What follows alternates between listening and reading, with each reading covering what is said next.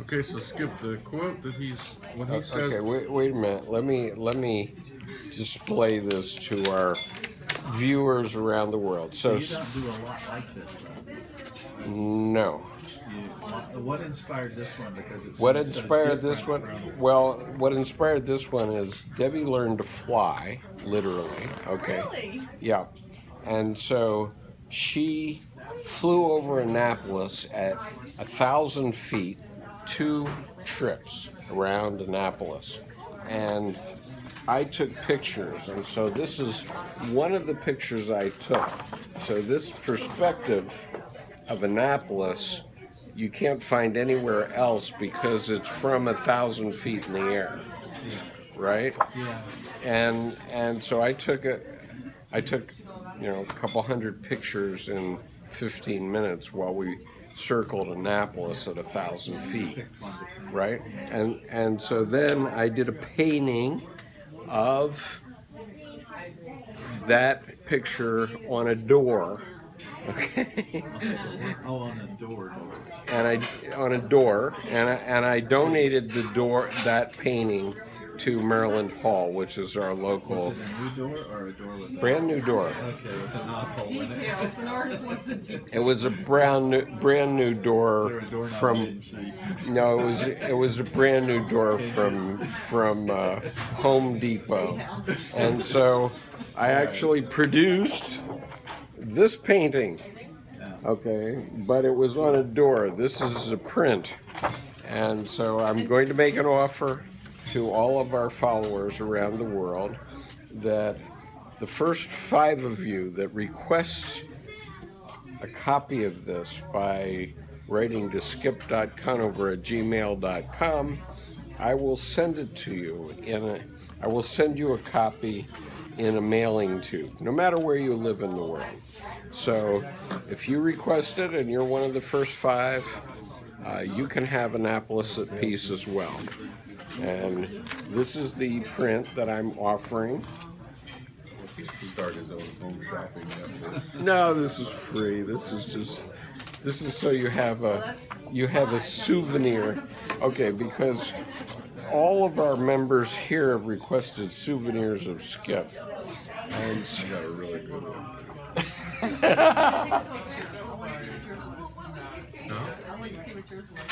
Butterflies.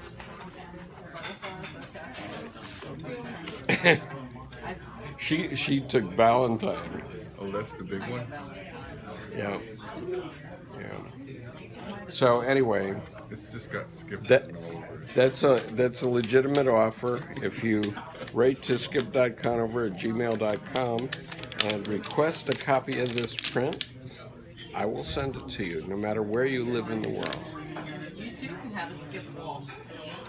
Well, or you too can have a souvenir of being involved with this reading group. Okay. Tell us about the new ethic and how this is going to work, John. All right, so we'll continue. First, we have to talk about resistance, though.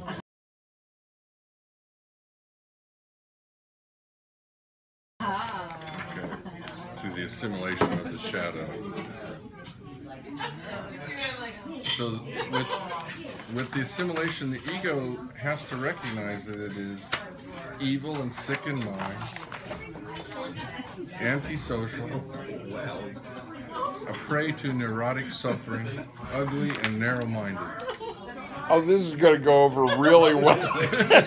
No wonder there's resistance. No wonder there was resistance to this book. But you know, I was reading that Reckless Daughter, that biography of Joni Mitchell, and she's being interviewed by somebody, and she says, well, you know, all of us, each and every one of us is actually an asshole. So she had assimilated hers.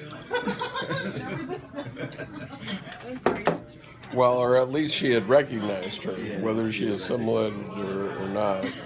So, This is a showstopper, John, right here. so an analysis, the ego gets punctured. The inflation of the ego gets punctured. And Okay, that's going to be real popular. Where are you going to set up the schools to? Well, that's why a lot of people run away from analysis. They don't continue. I don't doubt about that. That's where it hits, because you're having to accept your own. Having to force So that's the face shadow, that, though. face the shadow. Yeah, That's what that is. exactly. Okay. Exactly. I mean, this is putting it very bluntly. This is what you have to see in order to see the shadow. Yeah. Shadow comes in many forms. Definitely. Yeah, one of my big shadows is a positive thing, supposedly. It's a collective value that's very positive. Which is? Not to lie. That means you lie all the time? It means I sure as hell want to. Well, we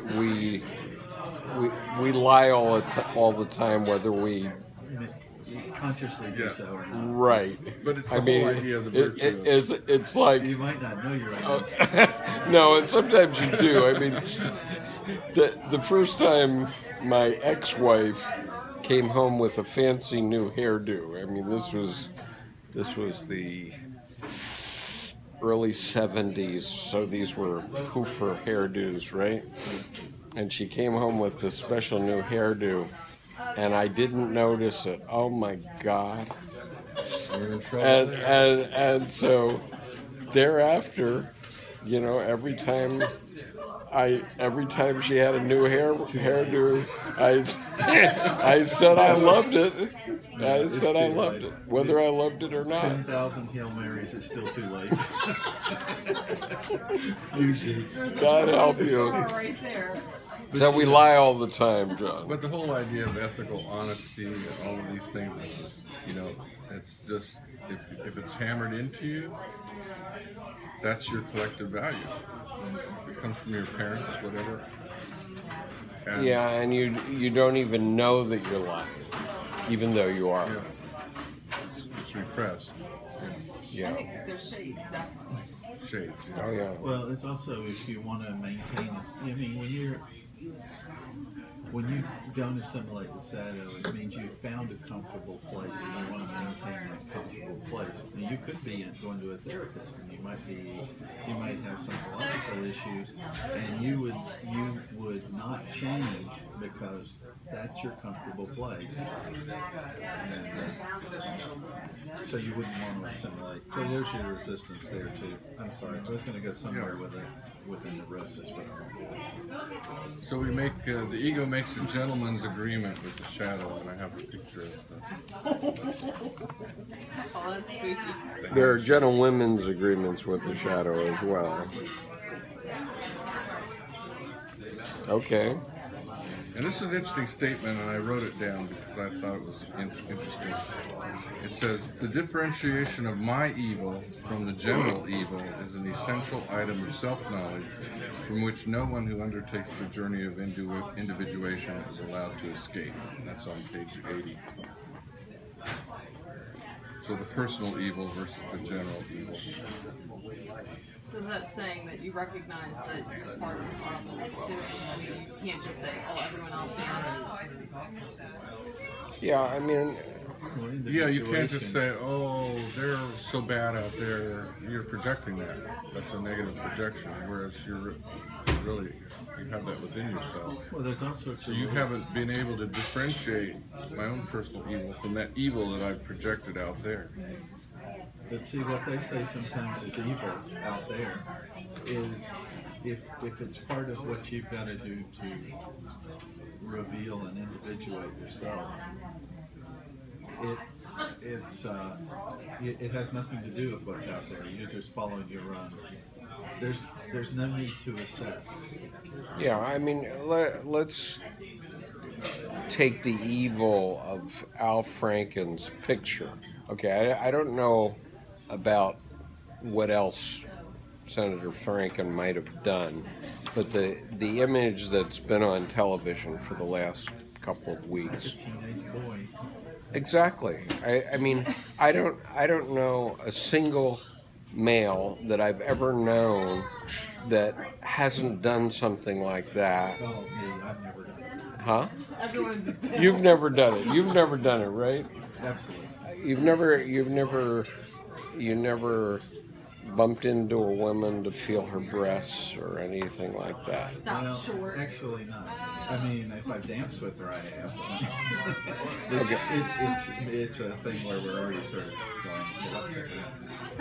Yeah, okay. So look, I don't know of any male that I've ever known in the United States who hasn't made an off-color joke about a woman, okay? Which is what that photograph was, okay? He wasn't touching her. He was just making an yeah, I mean, he was making an off-color joke that was mainly aimed at men. But if women also see it, naturally they're going to be upset about it. Okay, sure. Okay, but I mean, this is the way we are as men. Some people, women That's will just go, guys are being guys. And I have Guys a son, are being- and I would just laugh. I mean, if I saw that, I'd be like, oh, it roll didn't your eyes. look like he was actually Right. molesting Right, if he her. actually touched her and she was passed out, that's a whole different one. Yeah, If you make it a joke, Yeah. you know, I don't know, I think that... Yeah, I mean, she was asleep, but so I've never have known a man in the United States that hasn't been involved in something like that at some point in their life, okay? Or it could be perceived as that way. I mean, it's so. Right. I mean, However, how does a man who's generally basically having to take the initiative not going to come out as an asshole sometimes, and we just risk it and do it. right.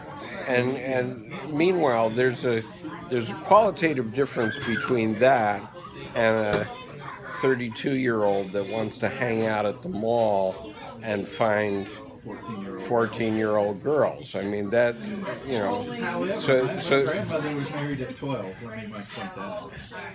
And was your father born when she was 13 or? He was the second child. He was born when she was 16.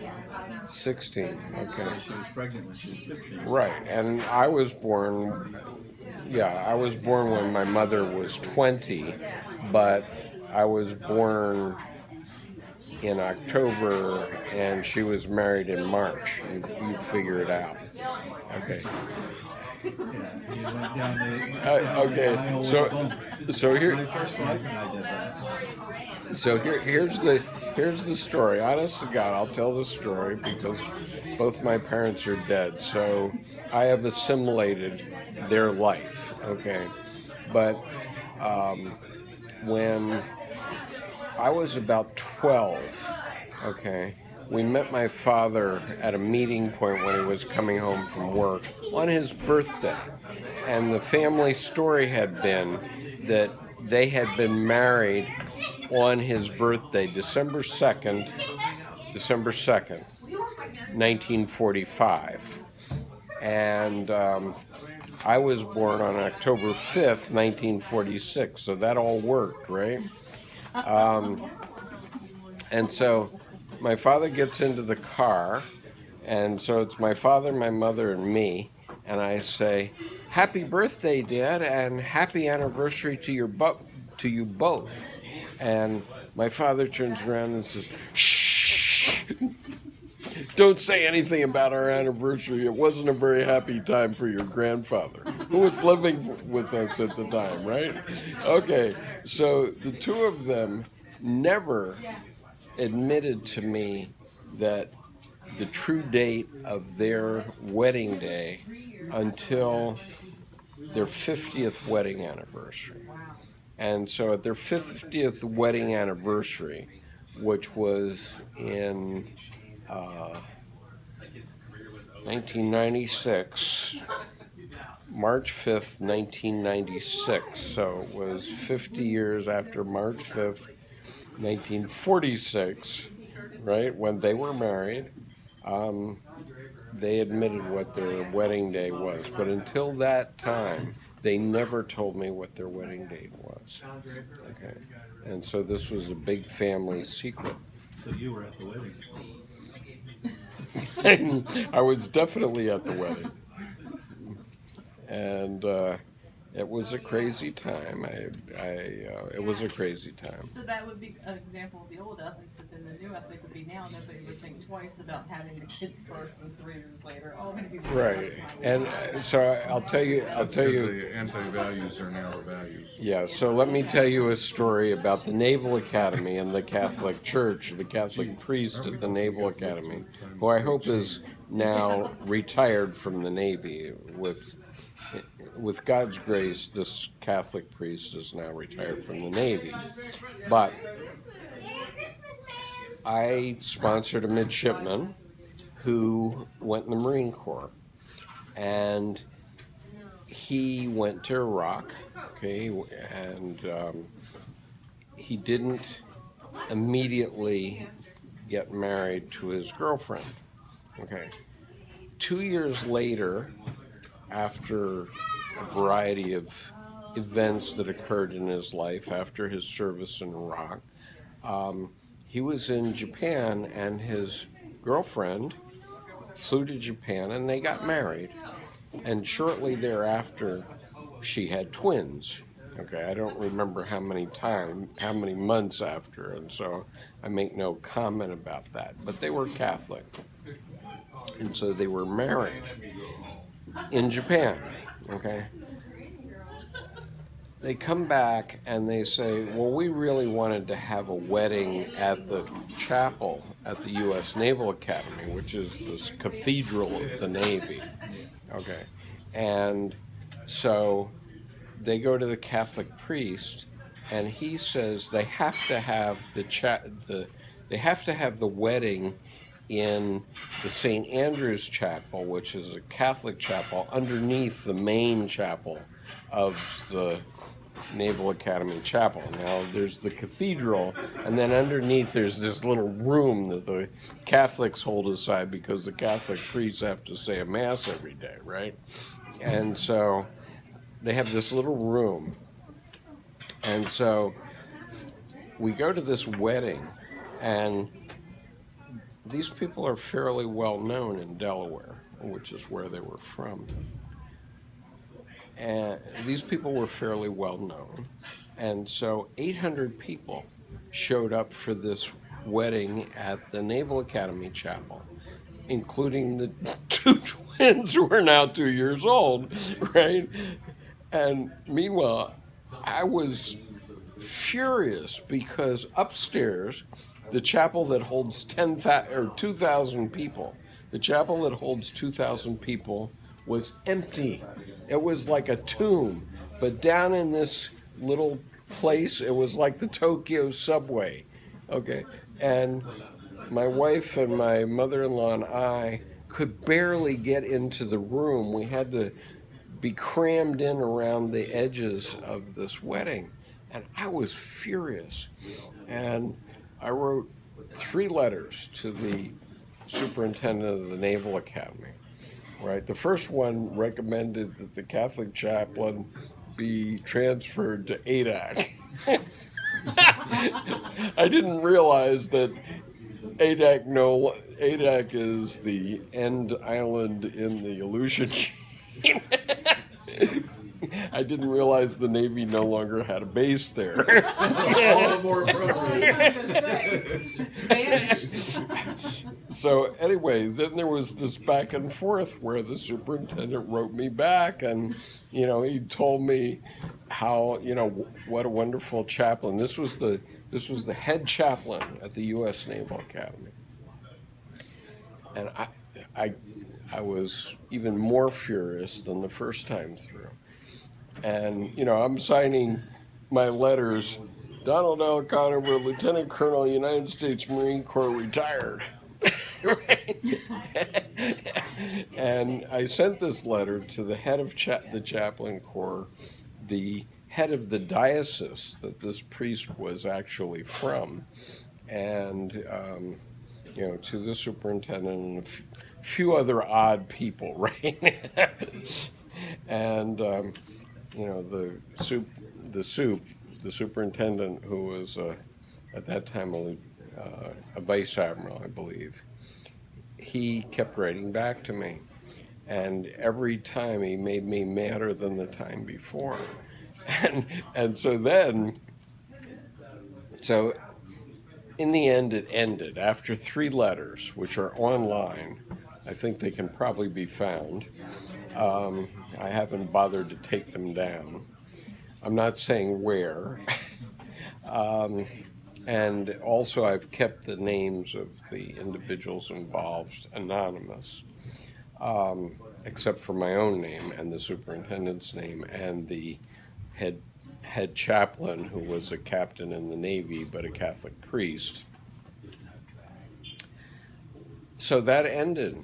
So a year later, one of our other midshipmen wanted to have a wedding at the Naval Academy, and he came, and he had only 12 guests. And he's in the cathedral. And guess what? Yeah, guess what?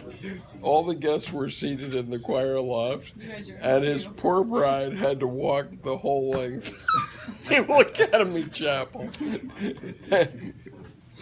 And so she had her wedding in the cathedral, which was. So did you write to complain that she... No. I mean, I thought that was appropriate. And that I had been hurt. I said to this Catholic priest, what are you talking about? I mean, we're talking about a man who was deployed to Iraq in the Marine Corps, and you're treating him like this because this isn't their first marriage? It's not their first marriage, but it's to the same person, and it is requesting, the blessing of God in a chapel, as opposed to the civil ceremony that occurred in Japan. What's the matter with these people? Wacko. Okay, carry on. John, come on. I don't want to interfere with your...